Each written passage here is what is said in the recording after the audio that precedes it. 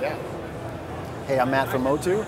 We're at the NAMM Show 2016. We're excited here at the MOTU booth to show some new features and enhancements in DP902, which is a few weeks away at this point. So let's click through. Last couple years, MOTU has benefited from a couple of great new Electronic Musician Editor's Choice Awards. So this year we've got the whole 9 yards, which is basically saying, you know, recognizing us for being a little bit ahead of the pack here with DAWs. So we're excited about that award. Here we are in Anaheim, not far from Hollywood, where a lot of the big TV and film scores are produced with Digital Performer and MOTU products. So you can see, you know, feature films, Michael Giacchino, Inside Out, Pixar films, and so on and so forth. It's traditionally being used by a lot of film composers. A lot of film composers, especially here. Yeah, very, very prominent and popular here in LA. Of course, widely used on tour, not just Digital Performer for playback, but of course MOTU AVB audio interfaces are used in a number of the top tours on the road. So again, we're going to dive in a little bit to DP902. DP9 supports MOTU's video hardware, the HDX SDI, so you can send out SDI signals, HDMI, but now we've also added support for third-party video interfaces. So Blackmagic Design, AJA, you can send video, high-def video, and audio from third-party video hardware. So that's a new feature in DP902. We've got this cool new plugin now that ships with DP902, which will generate SMPTE timecode. So really convenient. You can synchronize, which sends it on the timeline, and still frame will basically keep bursting out when you stop, and of course freewheel will just continuously send out time code, and of course at any frame rate, HD frame rates and so on. So that's a convenient little feature built into DP902. So now we're going to switch over to some productivity enhancements. So we'll switch over here to DP. One of the things you'll find right off the bat here in the top of the window is the ability to search. So I come up here and start typing, you know, it'll show me, in this particular case, all the bass track parts. filtering. Exactly. That's so because so many guys use huge templates in DP, it's so nice to be able to do that. Which brings up another point. In terms of viewing tracks, there's been a lot of work done in regards to that. So if you go to this new menu here, View, you'll notice that I can show all sorts of different types of tracks. Tracks that are empty, tracks that have data, tracks that just have sound bites or record enabled, and so on and so forth. And so not only can I actually view and show different types of tracks, but I'm able to set up what are called track layouts. So let's just look at just the drums and percussion, or maybe you want to look at the keys and bass. Groups. The custom groups. And you'll notice if I go into the commands window in DP, let's go up here to set up commands, and if I type in track, let's scroll down to the bottom, you'll notice that we have the ability to create shortcut key commands for these various layouts. So you'll notice we can set up commands for showing different types of tracks. So not only can we mouse and menu through those, we can set up key bindings and shortcuts for them as well. So that's a nice feature. And speaking of selecting tracks, the track selector now works in the actual tracks window. So check this out. I can show different types of track. Of course, option click or command click. Very convenient to have the track selector work in the tracks window. So that's a nice feature. Yeah, good workflow stuff. Cool, exactly, workflow stuff. So, by the way, if I right-click on a wave, an audio soundbite, I'm able to now, let me undo that. We're able to now open it up in the waveform editor. So that's kind of a new quick little feature that we've added. In the mixing board, we've always had the ability to view the level of the send, but now we're able to pop edit the level. So I can just say -20. So it's a quick little way to pop edit the send values. It's a new feature inside DP. So let's switch back for a moment. And let's just talk about a few things. So a couple other features that are sort of a little bit farther down the road other than 902 is something kind of a really cool feature that we're getting into now, which is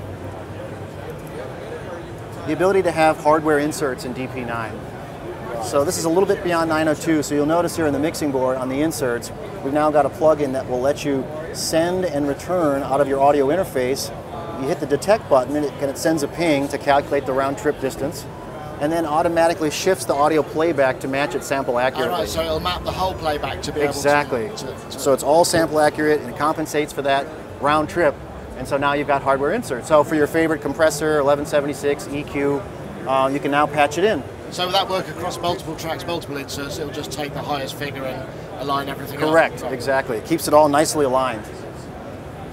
So also now we've made some great optimizations to MOTU's audio engine, which has dramatically reduced latency and audio performance. So for instance, now when you're running at a lower buffer, the round trip latency has basically been reduced to half the amount of level. So it's tighter, it's faster. All this optimization work that's done to the engine itself has made latency lower, half the latency. Is that with all hardware or just with the MOTU hardware? With all hardware. So in terms of virtual instrument triggering, the latency has been reduced to half.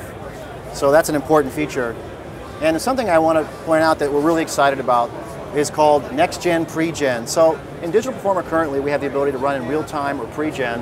And now with pre-gen, we're able to basically render and calculate the playback of VIs to make it tremendously more efficient. And I've got an example I want to show you. I'm going to switch over to DP and load this particular chunk. Great, so we've got this very large orchestral cue that I'm playing in this new pre-gen build of DP. And one of the things I want to point out to you is obviously look at all the number of MIDI tracks and virtual instruments. So if we go into the mixing board, I'm running here over 12 contacts, pretty much fully loaded. It's over 150 MIDI tracks running. And look at the processor in DP up here at the top. And look at the buffer settings, 64 samples per buffer. Wow. So, I mean, staggering increase in terms of efficiency of running virtual instruments. So again, and these are not light instruments. You know, the Cinesamples is excellent sample libraries. And so again, to show 150 plus tracks running at 64 samples per buffer with this new pre-gen technology is impressive. So that's very exciting stuff from us.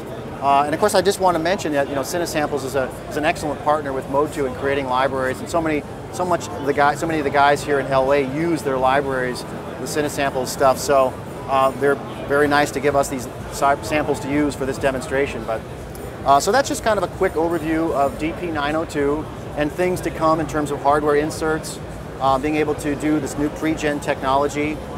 We've got the new time code feature with the plugin, right? Lots of track view capabilities in DP, insert sends, little productivity enhancements that are going to be free here for users for DP. Thank you very much. Thank you. Hey there, Matt from MOTU. We're at the MOTU booth here showing some new enhancements for AVB. I'm going to take you through our demo very quickly. So over the past year, of course, we released a bunch of new products, and the latest is the Stage B16. So you can see a very well-built, sturdy stage box featuring 16 mic preamps with excellent analog circuitry. Of course, line outputs that are balanced. You can see you've got some metering controls, and of course on the back you've got a USB connection and as well as AVB. So imagine a 100-meter cable run to a switch to be able to have the stage box on the network. So just to recap, AVB is an audio networking Exactly. protocol. Audio video bridging is an IEEE spec standard that we've adopted with our new audio interfaces. And so we've got lots of different flavors of I/O, and this is our newest stage box that's part of that network. And it's native to OS X, isn't it? It is, correct. So you can plug it in directly Ethernet if you're running 10, 10.5, or 10.11. And of course the Ultralight is also relatively new. Ultralight's one of our most popular interfaces, and now it has the AVB capability built into it. So we've updated the converters, the sound quality. Also, this is a 48-channel mixer like the other AVB audio interfaces. Of course, we won a couple of awards over the past couple of years. And on tour, it's becoming the de facto standard. So a lot of the biggest tours, whether it's Beyonce, Usher, the Van Halen guys are using it. Miley is on tour with it. You can see the list kind of goes on of various artists now using MOTU AVB interfaces. Are they using that for recording the shows or playback? They do often. So not only are they for live playback tracks, but for recording the tours and shows, exactly. So just a quick overview of our flagship. This is the 1248. And you can see for preamps and balanced line inputs and outputs, SPDIF, light pipe, Thunderbolt, USB, of course AVB. Just a quick overview of that product, and just a quick matrix of how things like digital mixers, main and auxiliary monitors, wireless headsets, analog wedges, and so on. So you can use them as part of like your monitor setup, like exactly. As a part, and of course, if it's connected to the network, wireless devices that have browsers can access the mixer settings. So remember that anything on the network. That's the beauty of AVB, right? So from a laptop, desktop, from an Android, iOS device, I can access the settings once I'm on the network. So of course the sound quality has been phenomenally improved using this ESS Sabre 32 chip. So that's basically equates to 120 dB dynamic range. So great analog converter quality. Just a quick shout out to a guy who's this Dre who uses our stuff on tour. We've just introduced here recently in DP902, which ships in a couple of weeks, the new SMPTE plugin. This will be a great way to send timecode over AVB. Just a quick demonstration of using the SMPTE plugin on an A rig, maybe generating timecode out to a video lighting rig, an AVB switch, or maybe also slaving a B rig through this new SMPTE plugin. So in terms of live, you can have redundant systems, which is always, and I guess because it's all over the network. I mean, that's always been a nightmare, hasn't it? Like running 2 tools rigs. Exactly. You have to have custom hardware to kind of switch. Right, it's been a little more complicated with certain, it's been obviously doable, but this makes it simplified, especially over AVB. A couple enhancements I want to actually take a second and shift over here to, at the top of the finder, I'm going to switch over to our 112D and bring up the actual device settings. All right, so it works like HTML5 kind of. This is exactly right. So remember, we're not actually going into a separate app. This is basically a web app going to the IP address of this device on the network. So now, under device settings, I could save my configurations, adjust my input and output levels and so on, set up how many AVB streams we're using, and the routing matrix basically lets me take inputs to outputs, so it's very flexible. And then, of course, the mixing environment, and this is what I wanted to show you that we're showing at the NAMM show. So if I have up here, and we've got gate, EQ, compression, we've got reverb built into this mixing environment. So that's accessing the DSP on the AVB. Exactly. Units, right? 48 channels can access this DSP. It's very powerful. So now that I enable these bands for the EQ, I can just simply click here, and a new feature is the ability to have graphical EQ here. And this again is in the browser, right? Yep. Right there, it makes it simple. And then I can do the same for the compressor. So I enable the compressor, I click here, I can get into threshold, ratio. I'm guessing this will work, because it's HTML5, works on touch devices, tablets, that kind of thing. It absolutely does. In fact, there's actually a Touch OSC sort of document that exists for a person who wants to create layouts for their AVB mixer. So those are a couple of new enhancements here at the show. Excellent. This is firmware enhancements to AVB. When's this going to be? So yeah, the software mixer updates should be available here in the next few weeks. But we've got them here at the show, and I think they're just about ready to go. So yeah, new enhancements for AVB. Thank you very much. Thank you very much.